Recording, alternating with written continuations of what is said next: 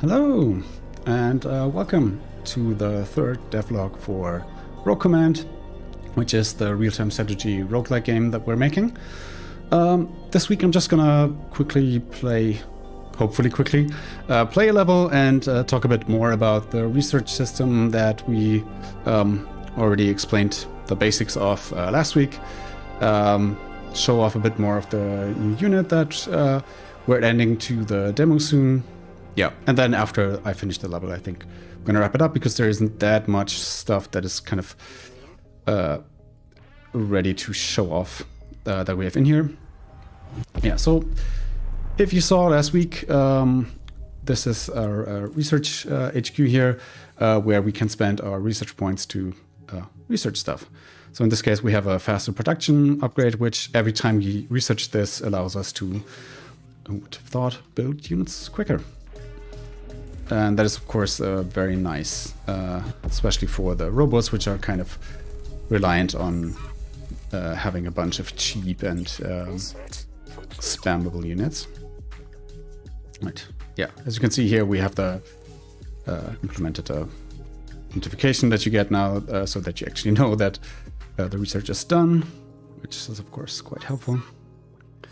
Right. Yeah. This guy here, this is our new unit. He's like a very cheap basic melee unit that we added, and I really like them. I think they look kind of fun, and they can become quite powerful. Oh, but sometimes the animation doesn't trigger correctly. Yes, I saw that before. Yeah, that's what it's supposed to. Yeah, I gotta fix that. Yeah, so you can see here now we have already researched this 2 times. You can see here. And if we look at the card of our clawbots now, then we can see that it only takes 4 seconds to build them. And you can actually get it down to 0, so that when you have like very cheap spammable units, you can get to a point where you can kind of build them almost instantaneously, which of course can be very powerful, but also means that you, of course, need the income to support that. All right, take out this guy here. Oh, this seems to be a bit. Seems to be a bunch of guys over here. Gotta focus a bit here. Yeah, so like I said, the clawbot is a new melee unit. We definitely want to add some more melee units. Also, if you've played the demo, you probably saw the robot poker that we had, that we already have in there, and they're kind of they differentiate each other fairly nice, I think, because the poker has a pretty big reach. So they have like this long spear, and that actually means that they can kind of hit the enemy from the second row. So if you have the clawbots in front and then the poker behind, and then like even ranged units behind that, then you have kind of a very effective attack line up there.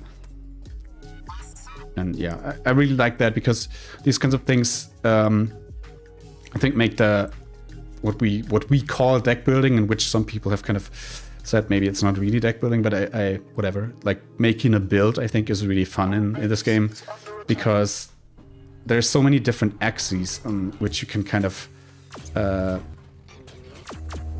find synergies, right? Because even like this range stacking is kind of a synergy, and even if you don't have like systems that's that might look like they go well together, that is something that you can build your deck around, is kind of finding stuff that complements each other well, or you find stuff that, of course, like if you can have a deck that's very much focused around healing, that kind of stuff, that also works. Yeah. Or, of course, you can combine both ideas.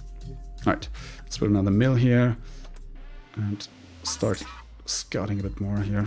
This seems to be our only way in. Something that still happens a bit too often for my taste. But yeah, so with the new research system, because we have this new resource here, it's gotten a bit more interesting and a bit more important to actually scout the map, because you can find the research points which you need to research, what I thought. Wait. Does that build? That was weird. Did I just spend money without it building? Oh no! No, they're building so quickly that they were just out instantaneously.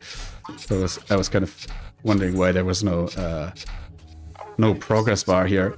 It's because yeah, they just plop out because we researched the build time.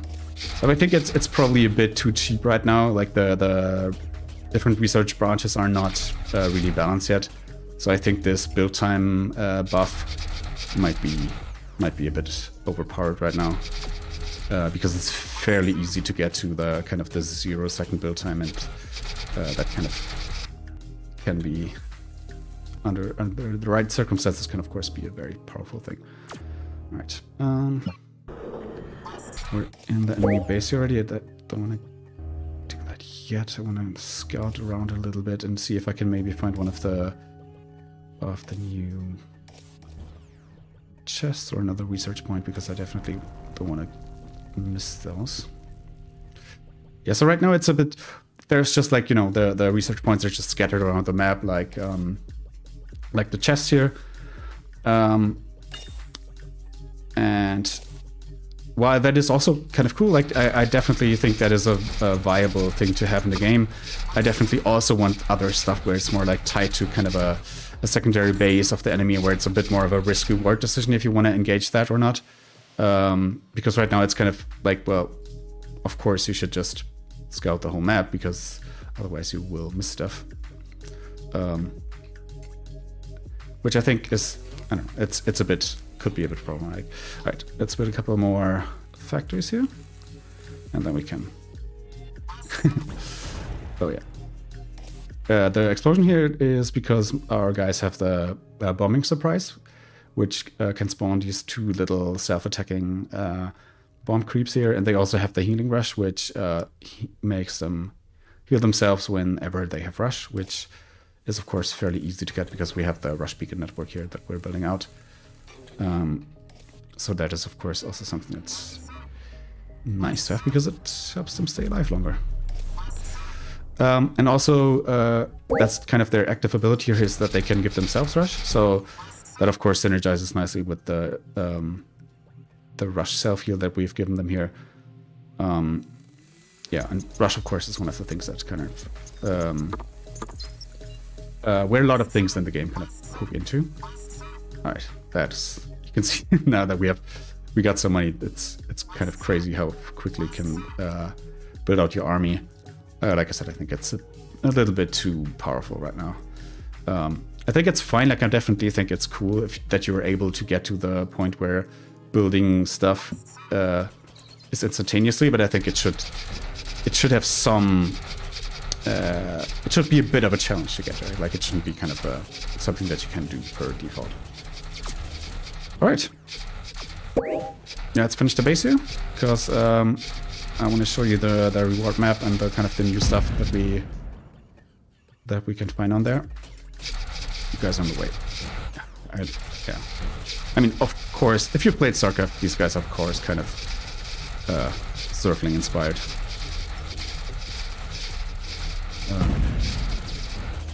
But yeah, that is also why I enjoy them, because I think just rushing with tons of disposable units is a very fun tactic to do.